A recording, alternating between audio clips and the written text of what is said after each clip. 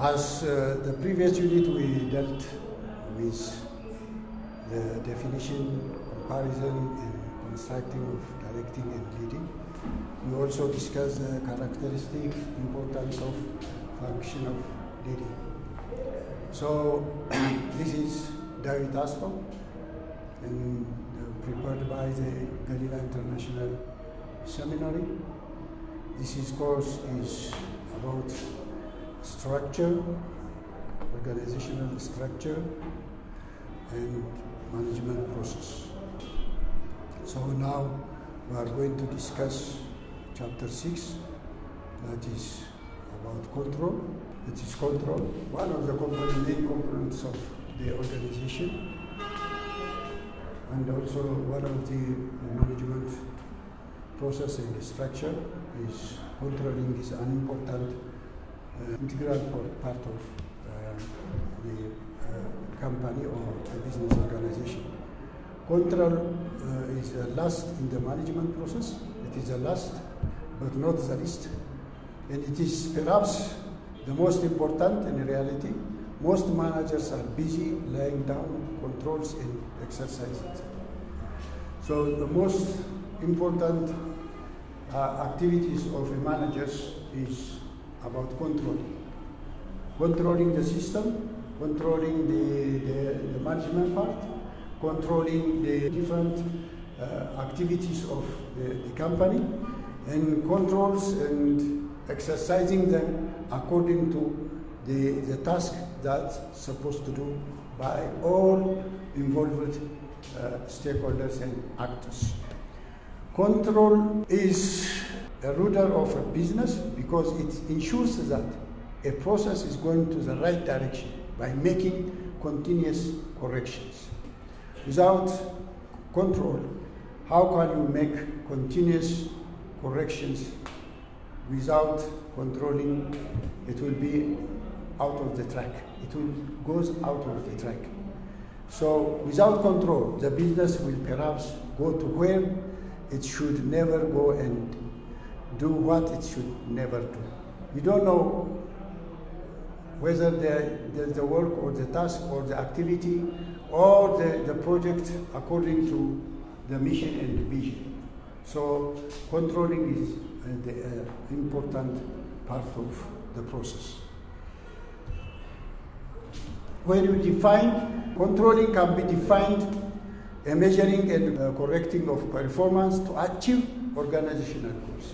According to Bridge, controlling is a systematic exercise which is called a process of checking actual performance against the standards of plans, which a view to ensure adequate progress and also recording such experience is gained as contribution to possible future needs.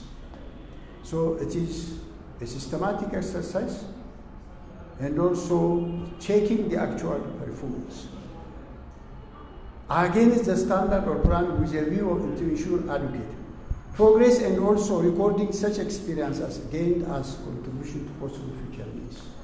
So for future needs, you have to exercise a systematic way of checking the processes.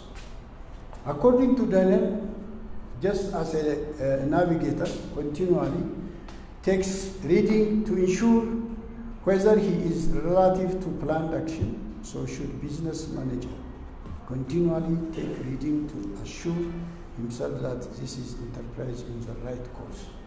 So according to Daniel, controlling is a continual task for the right course. This is, in short, he wants to say. The importance of control. Control is important because the following reasons. It creates the basis for the future. It provides basis for future planning, action or plan of action, because it identifies and reports the efficiency of project or any action. The other importance of the control is guides to keep goals on track. The continuous flow of information about projects and performance is determined by control. And the other one is it prevents a repetition of mistakes. It also enables the management to avoid repetition of past mistakes by enabling one decide the future course of action. It's always a guarantee for the course of the future. Once you control now, you will also correct in the future. Because repetition of mistakes brings the organization out of the track. Enables future planning and follow-up action. It enables planning for the future and facilitation of follow-up action. For future planning is also controlling is important. So controlling is very important part of any business organization or any development organization or any governmental organization. This is an important task of the process. We are going to, we have seen some of the parts on controlling. There are different controlling techniques that we can determine the organization is in the right track or out of the track. We can have a performance task and control technique that could be measuring the organization. These are profit and loss control. This is the simplest form and capture the revenue and cost. By revenue and also by expenses, we can also control the techniques. And the other one is control through return on investment. That measures both the absolute and the relative success of company or unit by ratio earning to invest or capital. So this is one of the control techniques that also performs in a business organization. The other one is management, audits, and accounting. Accounting also one of the area that to exercise the controlling mechanisms of organization. So these are the main areas that controls the business organizations as to make on the right track. As we discussed on chapter 6, it is control about, it's about, we are talking about control more about it, how we implement it, how it is important, how it is also organized, and how the organization requires control. Chapter 7 is about power, politics, conflict, negotiation, and stress. So you know that any company or any organization, development organization or government organization or business organization is affected by externally and internally by power, politics, conflict, negotiations, and stresses. So all these have affected the organization processes. So we have to see also that this Unit 7 is talking about power, it's organizational power, it's talking about internal and external, affected by internally and externally. So power is very important because it is through power that we influence people. The one who influences people, because always an organization is interacting with people. Business organization interacting with people. Not only people, as a group of people also, it's interacting with community, interacts with society, interacts with many scholars, high-level people, low-level people, middle-level people. So power is very important in organization, organizational structure and also management process. So that's why we are dealing with also power, politics, conflict, negotiation, and distress. All are they are manifested and revealed in the processes of organization. So there are two types of power. One is formal and the other one is informal. As you know, formal power is an organization. Formal power comes virtue of position. There are four components which facilitate this. Coercive power, a manager can coerce a person on a plate of warning, cutting of pay, holding, promotions. So every directives of punishment and also rewarding is called coercive power. The other one is the reward power. A manager can reward a person and therefore he gains power over the subordinates. So because of the reward power, someone, a manager, can get and gains the power over the subordinate. Because subordinate is willing to accept the orders of the manager to gain the reward. So the other one is legitimate power. This comes because of the position and believes that some things are supposed to be done with by the person is the position. The right to command. That is legitimate power. On a division or a department, somebody assigned for that particular department or a particular division or classes or organization, he has a legitimate power to command the one who works with him. So the other one is information power. This is delivered from access and control over information. When people need information, others become dependent on them. So that is also formal power, that is information power. So this is the power that the organizations also exercise. The other one is personal power. This is, the personal power is related to expert power. An expert who has experience, knowledge, or judgment other persons lacks, but it needs. So this is an expert power. The person who has different experiences, knowledges, and other required skills. Those have expert power. Rational persuasion. Rational persuasion is the ability to control another's behavior by using logical arguments. By logical arguments, you will have a convincing power to the others. So you convince people by your way of interacting, by way of speech, by your way of your skill experience, by way of talking appropriate, suitable actions for the area. So this is, we call it, the scholar said personal power.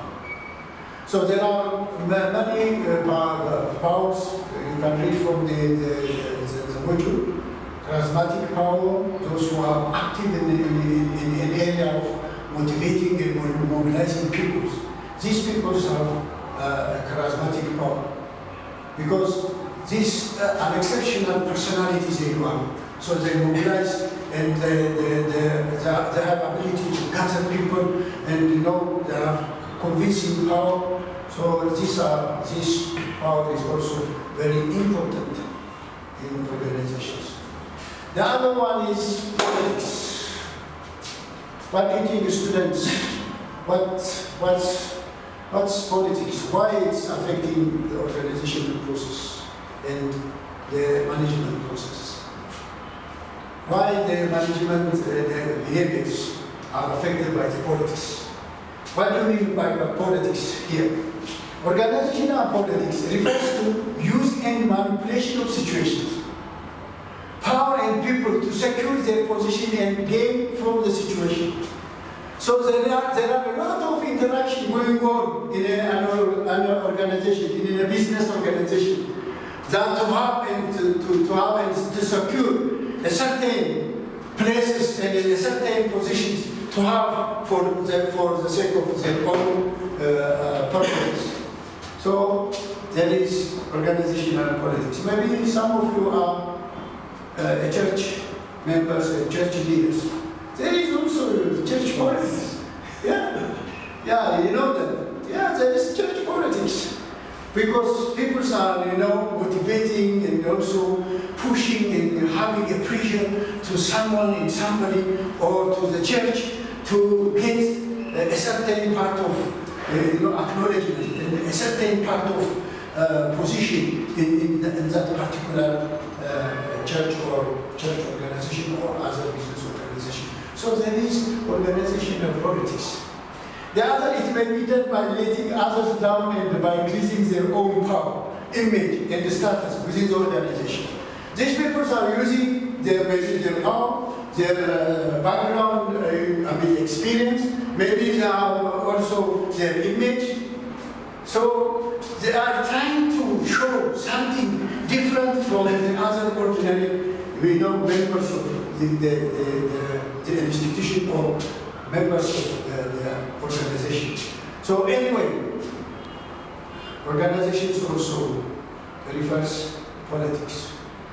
Politics at workplace is a game that can be played equally well by a single player or teams together. So by characteristics, there are teams involved, also individuals are involved in this politics. So politics at workplace is often hard to resist and be away from. It compels and makes you compete. Also, it is practically impossible to make workplace free from politics. The organization and the employees can follow certain ethics for themselves to make their workplace healthier. So the writer of this text advises that take away and have a distance from organizational politics because it harms the organization and it harms the people. It harms the process of the management process and also the organizational behavior of the organization. So he advises living at peace with others. So we have to live in peace with others in order to secure the organizational management process and also the organizational behavior. And be helpful. Always the big problems are in organization. People are not willing to help the others. Have you seen this before in your organization? Have you tested in the church? Mr. Phil, have you tested this? Many people are not in a position to help the others. So that is a part of the politics. They are not ready to help the others.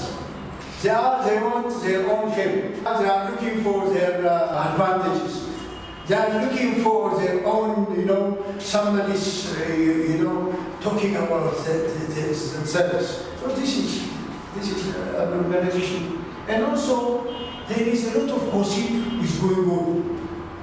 So the writer says that, take away and stay away from the gossip. Because gossip spoils the organization image, the people's image, and also distracts the relationship between the employees. So you can read more about it, this one. Now I'm trying to also see that in the organization, in the business organization also, there are many conflicts of interests, conflicts of the organization interest, conflicts of people's position, and also other interests also creates conflict. So the organization, any organization have also a conflict, but according to Goodman defines conflict, any situation in which incompatible goals, attitudes, emotions, or behaviors lead to disagreement or opposition between two or more parties. So there are many parties or many peoples, more than two peoples involved in situation is incompatible goals, attitudes, emotions, behaviors, disagreements or opposition. There are several other definitions, but we can put them together, conclude them. Conflict arises. How can conflict arise in an organization? When individuals or groups perceive they have mutually exclusive goals or values. Second, behavior is designated to defeat, reduce, or suppress an opponent.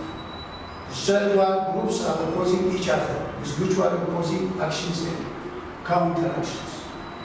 Four, each group attempts to create a relatively favorable position vis-a-vis. So conflict can be arises in a management process and organizational behavior. So you can read also the rest of the types of conflict,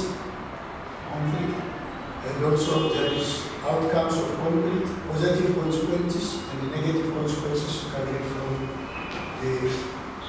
Now I'm trying to complete on chapter 7, so I'm going to proceed to unit 8. It is about group behavior or leadership. I'm sure you are going to understand how we go about it in the last chapter 7. So now we proceed to 8. It is the other component that we have to discuss is also group behavior or leadership. By the way, what is leadership? Maybe one of the students from here can define it his way. Maybe let me hear. But here, as you see that in this unit we will deal with the overview of leadership, role of leadership in contemporary business, theories of leadership, contingency theories of leadership, and new leadership theories. Several leaders may argue that leadership is a taught, learned, or trained. Some are born leaders, inborn leaders, some are trained leaders. This is for the several decades have been discussed, argued over the how leaders are emerged. So I don't know what's your opinion, but when we see that the overview of the leadership, can leadership be taught? One question will come into our mind when we want to learn about leadership is whether it can be taught. The Greek general and historian, therefore, argues that leadership can be developed, not taught. Aristotle also, on the other hand, he said that asserted that men are distinct the way they are born. He believes there are born leaders. And William Shakespeare, he said that some are born great, some achieve greatness, and some have greatness thrust out of them. You can see that there are already 3 views: positive, negative, and abusive. So what does leadership learning involve? Leadership development involves the following, which are not different from the other skills. These are the main things that we have to consider in the leadership. One is knowing what. The second one is knowing how to. The third one is wanting to apply it. And the fourth is applying it actually. Whether leadership is always applying something. There is an action followed by having your exercise of leadership. Otherwise, if you are not actually applying it, how can you know and measure the leadership quality? And also, wanting to apply it. You have to have a desire, an interest that to apply something. And the other one is knowing how to. And you have to design how to achieve it, how to gain it, how to direct it, and how to control it, and how to influence it at the end. So you must think about it when you learn about leadership. Knowing what is an important thing. Without knowing what, you can't lead. So, because of that, the definition of the leadership, according to Warren Buffett's definition of leadership, is focused much more on the individual capabilities of leader. He says like this: leadership is a function of knowing yourself first, having a vision that will communicate, building trust among colleagues, and taking effective action to realize your own leadership potential. So he's talking about that by having your own, knowing yourself. You start by knowing yourself, then taking effective action to realize your own leadership potential for the others. Because leadership is about influence the people, and also knowing a direction. This is leadership. Bernard Marx states that leadership has been conceived as the focus of a group process, as a matter of personality, as a matter of inducing compliance, as the exercise of influence, as a particular behavior, as a form of persuasion, as a power of relation, as an instrument to achieve goals, an effective interaction, as a differentiated role, initiation of a structure, as a many combination of these definitions. So he defined this in every directions. So leadership defines ethics. But at the end, to make it for the universal, a simple definition of leadership is: leadership is the art of motivating a group of people to act towards achieving common goals. So when you talk about leadership, you have common goals, and you are acting, you are motivating people, so influencing people. So this goes together always. Leadership is about people and about common goals. Effective leadership is based upon ideas that won't happen unless these ideas can be communicated to others in a way that engages them. Effective leadership always requires communication. Without communication, you can't lead people. So leadership, in short, many of you came from church, any companies, and organization. So you know more about leadership. I don't want to take a lot of time on this thing, but this is leadership. It's not new business, you know that. So when you talk about contemporary business, about the role of leadership in contemporary business, it is about change. We are talking about change. We are also talking about when we talk about contemporary businesses and in relation to leadership, we are talking about also speed, because the rapid movements of the current situation requires contemporary leadership mechanisms. So things are pushing, not only speed, not only change, also we are talking competitiveness and collaboration. So this is, we talk about leadership.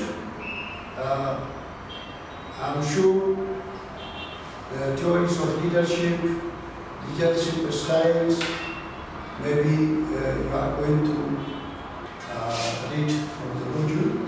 So I'm going to proceed to chapter 9, and I'm trying to wind up all my presentation.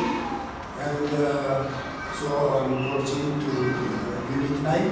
This is about organizational organizational culture and change. Organizational change. As we did the definition of leadership on the previous unit, we have already discussed about the leadership, how it is affected and how it is determined in fundamental issue of leadership in an organization. We have seen that. But at the end, but not the least, we are going to discuss organizational culture and change.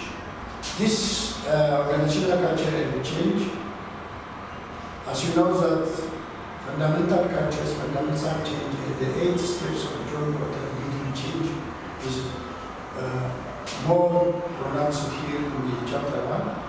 Culture and change are 2 important factors. Business managers should be proficient in culture and change, as they are a crucial factor for survival and success. Organizations with strong fundamental cultures have a competitive advantage, as they are unique and difficult to imitate. Because in order to prolong the life of the organization, the organizational culture and the organizational change are the fundamentals of competitive advantage for a business organization. So we have to focus that to live long or a business organization, we have to focus on our organizational culture, and also we have to cope with the changes. What is happening every day, every situation, every time, and come up with unique and different types of which cannot be imitated. A competitiveness advantage should not be imitated by others. So organizational culture is very important. That we have to know that the definition in the concept of culture. Organizational culture is a collective behavior of people in an organization, formed by values, beliefs, vision, norms, working language systems and symbols, and manifested in the thought, action, and behavior. So an organization will have people. People have their own values, beliefs, norms, working language in an organization. So the organization uses as its own organizational culture that entertain with peoples working in the organization. So organizational culture, as suggested by Ravasi, is a set of shared mental assumptions that guide interpretation and action within an organization. They do have the same mental assumptions and interpretations, action within an organization. Those who have the part of the organization. It defines the appropriate behavior for various situations. At the same time, although a company may have its own unique culture, in larger organizations there can be different cultures that coexist and could be times conflicting ones. One of the organizations, I used to work in a non-governmental organization called SOS. That organization is established for orphanage and to work with the orphanage. Organizations have its own culture. That culture is how we targeting the benefits of the organization, how we go to the community, and how we interact, and how we choose the children and set a program for them, how we call them to come. All this has its own organizational culture. The other NGOs that I work with, integrated rural development, called SOS. That SOS NGO also has its own culture. Because it is integrated rural development, this one is orphanage, they have different cultures. That one is development oriented, this one is orphanage oriented. So the organizational culture differs from organization to organization. So I'm going to wind up by saying this one. As to me, we are going to finalize all these courses. So thank you very much for everything you have heard. And more we want to involve in the leader audit you can have from Galila International Seminary College. The documents and also the modules are available. And thank you very much that you are hearing me and having such a wonderful opportunity. Thank you.